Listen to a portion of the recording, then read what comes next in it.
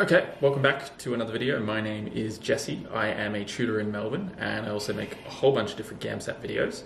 I usually make videos about Section 3, but I took a bit of a break from making Section 2 videos. I don't really know why. I think I just got kind of too wrapped up in the Section 3 stuff.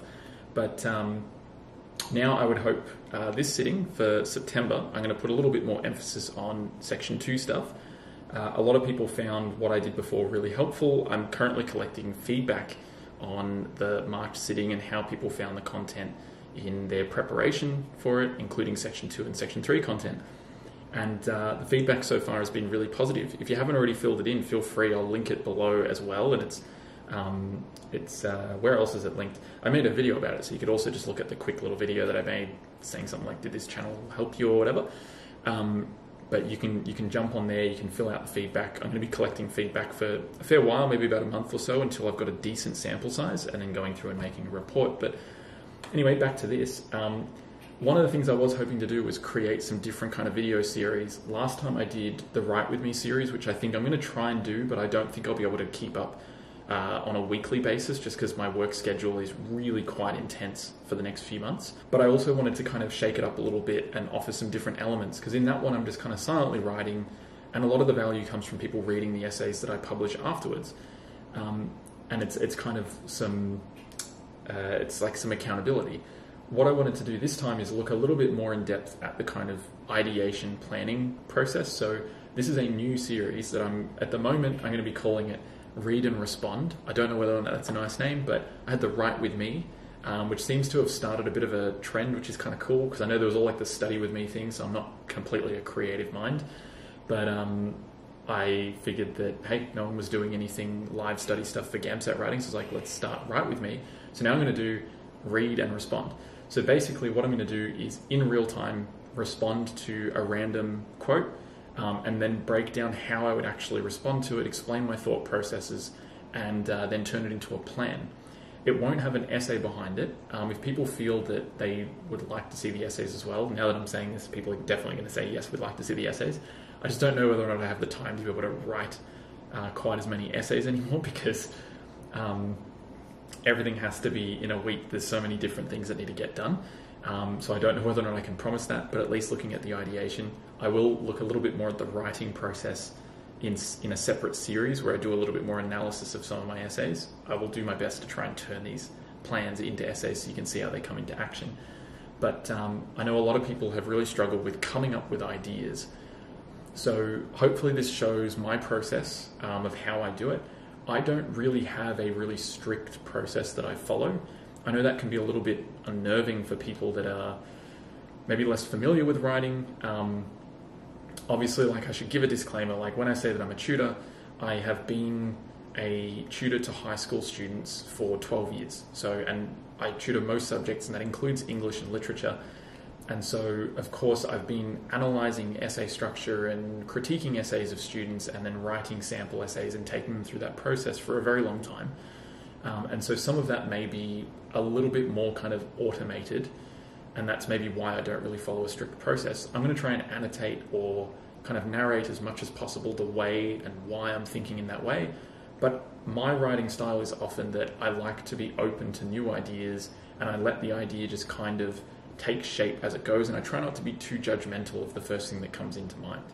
I will usually try to get it all out on paper or on the screen and then try to mold it and work out what is the most logical sequence and the most logical way to connect these ideas. If anything, that's kind of my system. I know that's really vague though, so I'm also going to make some other kind of general videos about different structures that do help people and are useful, and then from there you can kind of work out what works best for you. But hopefully this kind of series also shows you a kind of adaptable way to writing as well. So what I'm going to do, let me actually get a screen record set up here, because I haven't done that. You can see how kind of ramshackle this series really is. Okay, so we've got this here, and let's just go to Brainy Quote. So Brainy Quote is where I get all of my quotes that I then build prompt sets out of. What I'm going to do though is I'm actually going to, we'll put it here, I'm actually just going to do one quote. It makes it a little bit harder. This is a good way to practice as well. So let's go with topics, and I'll link Brainy Quote below if you're looking for it. Let's see. You know what? I'm just going to close my eyes and I've got to make sure my mouse is on there. All right, I'm just going to like wait until the cursor is on something. I'm just going to stop there. So movies. Okay, this is going to be really tough. We're going to go with it. I don't know. This would probably be more likely task A than task B. Again, what I'm going to do, sometimes I might have to pick, some of them are going to be useless. But again, what I'm going to do is just kind of scroll a little bit and then just randomly pick one. And I've landed on this one. The difference between life and the movies is that a script has to make sense and life doesn't. Okay, that one works quite well actually. Okay, so let's put that in. And here we are. So the difference between life and movies is that a script has to make sense and life doesn't. That is very task B, isn't it? All right, so that's going to be my quote. Now I'm going to look at how I respond. So I really don't know. This one's going to throw me quite a bit.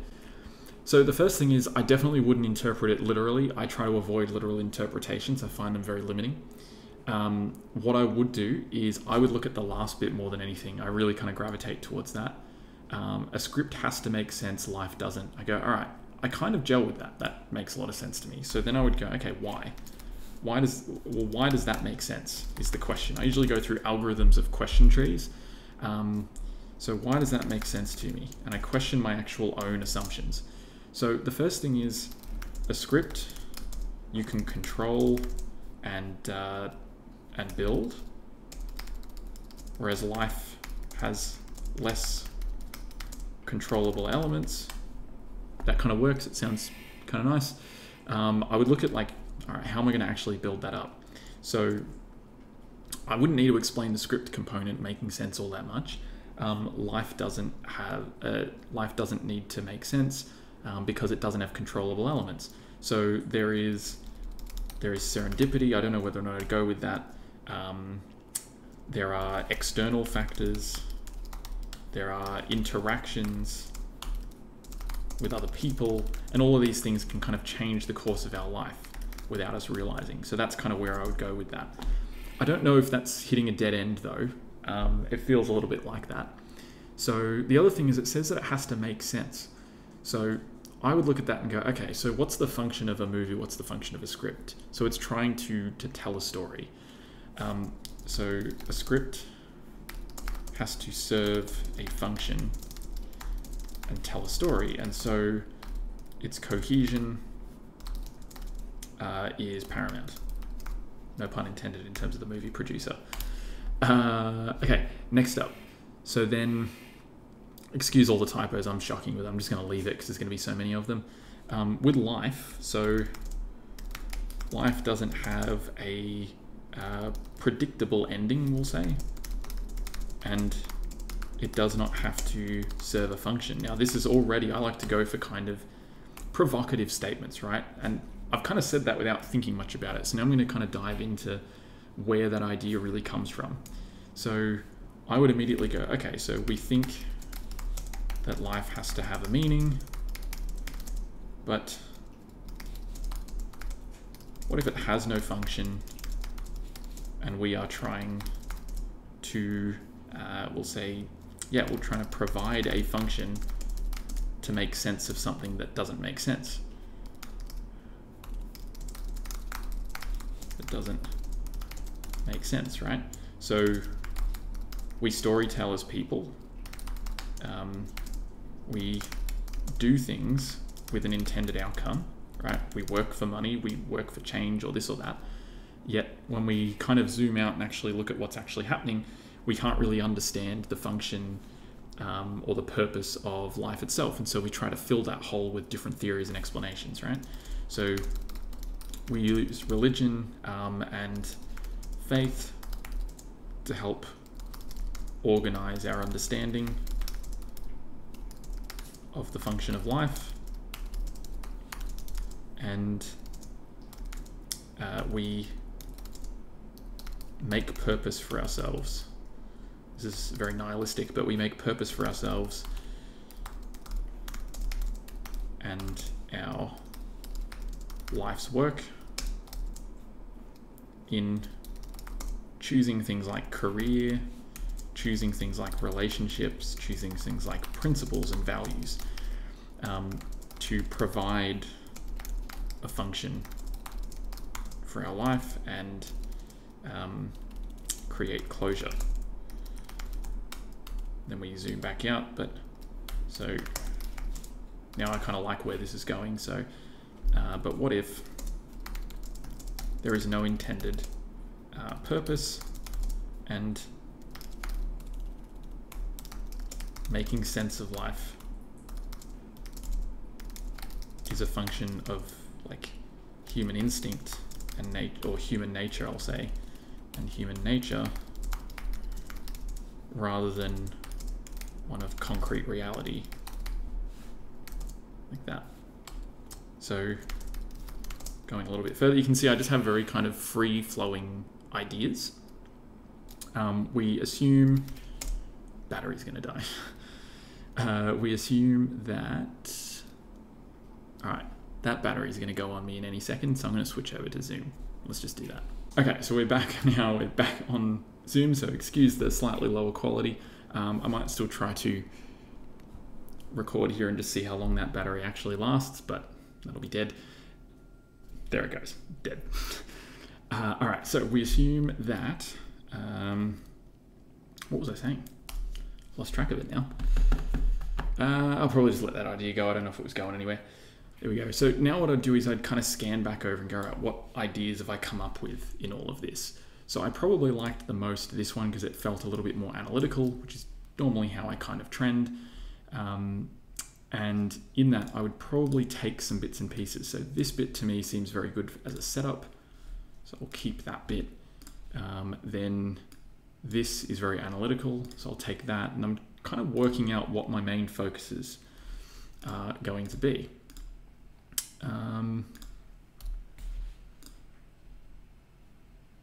Doesn't have to serve a function. That is seeming to become a bit more of like the contention. And this seems like a conclusion. So I don't have a huge amount of depth or a huge amount of ideas, but I'm going to now go for depth rather than breadth. So putting all that together, now I'll start to organize this into a plan. So contention, truthfully, I don't normally write contention, but just so it's a bit clearer so that we can see it on the screen. So the first thing is that the difference. So ultimately, I usually put it in really blank terms, right? Not that I would put this into the essay. So the statement is true in that life does not necessarily have meaning and therefore does not need to follow a logical sequence. That's going to be the basics of it. I usually then put down some notes like what kind of tone do I want to go for? Are there going to be things that I need to clarify? So most would argue that life has meaning and can be made sense of, but this might actually be a product of the cultural norm of creating sense out of nonsense. And it may also be a protectionism, be an example of, we'll say, existential protectionism as the reality of a meaningless existence is far less intimidating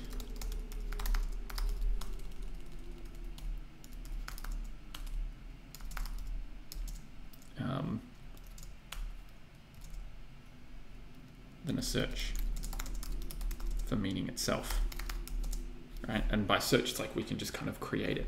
So that's kind of where I would go with that. That's like a clarification of the contention that I have, and then I would break that down. So then I'd losing the sense to the movie component. So what I would do is I would just go like, storytelling is an inherent element of human nature and human behavior, right? So historically, we've used all kinds of different communication, right? So communication in like the classic, like the campfire story or something, but you can also look at it in the form of art. So I'm trying to abstract it and show that I've got this kind of variable understanding of it. The campfire stories, art, through language, through literature,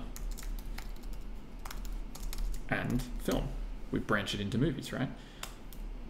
So then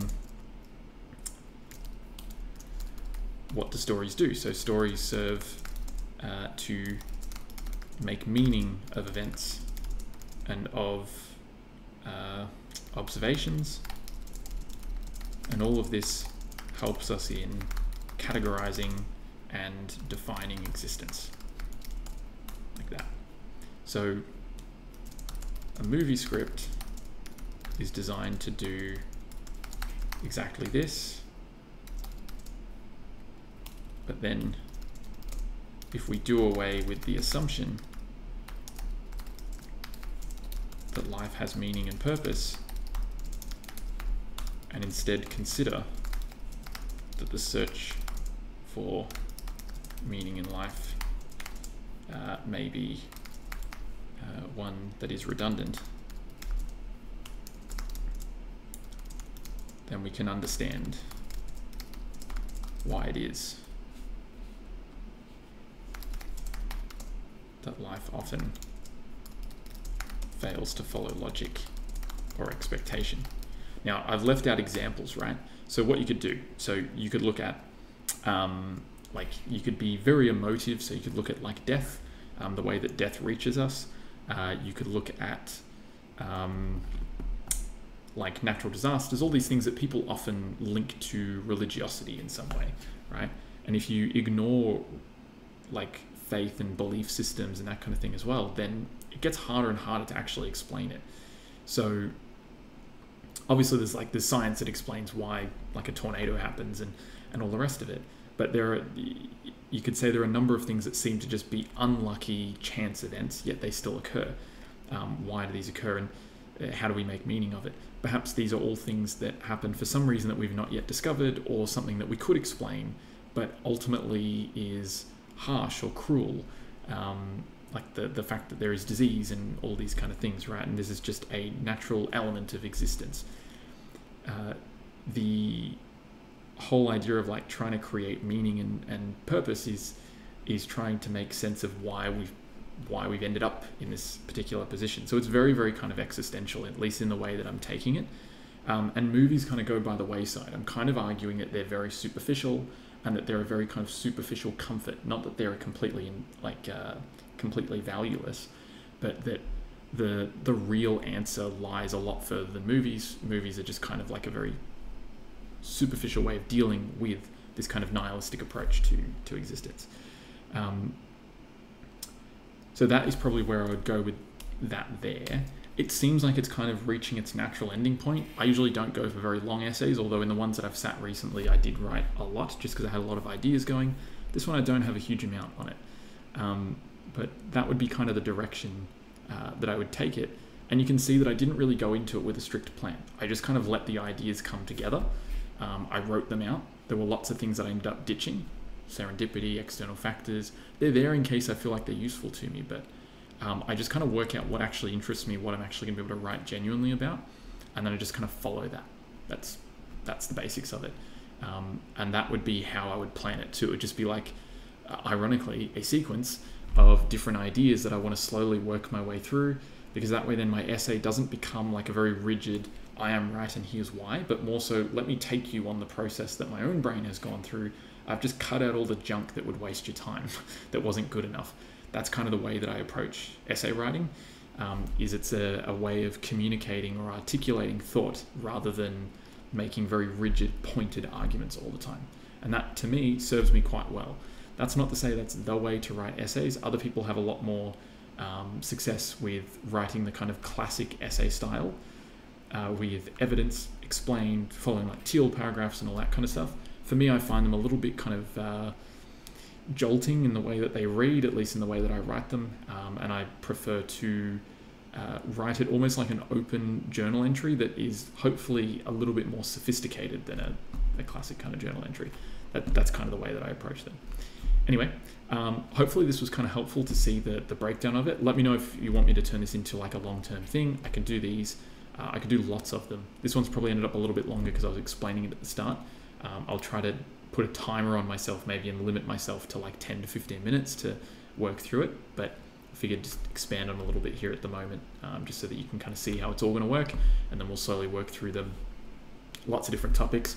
And then I think it would also be a good place to leave comments as detailed as you like. Nice big long comments are great. If you want to kind of share with others watching this how you would have approached this particular prompt, then leave it in the comments and let me know. You can also kind of leave me feedback on whether or not this was helpful, but also how you kind of approach it, not just this particular prompt, but how you would approach the essay writing in general. And then we can really have like a community base of lots of different types of approaches that will hopefully be helpful to others watching. Anyway, I'll leave that one there, and I will see you guys in the next video.